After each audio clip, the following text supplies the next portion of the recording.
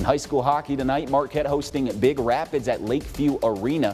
First period, no score. Marquette going to score the first of what will be many goals on the night for them. This one here is credited to Caleb Bierman. That's going to make it 1-0 Marquette. With the score now 2-0 home team, and Nash Reapy going to get a clear lane to the net, and he's going to put Marquette up 3-0. Second period, Reapy again. This time he's going to send a rocket towards the net, and somehow it finds its way through. It's 3-0 Marquette. We're going to stay in the second period. Things beginning to unravel for Big Rapids. Is Bierman going to get another goal here at 6-0 Marquette? And then a mistake here by the Big Rapids goaltender will lead to another one for Marquette's captain. This one was all Marquette. They go on to beat Big Rapids 8-0.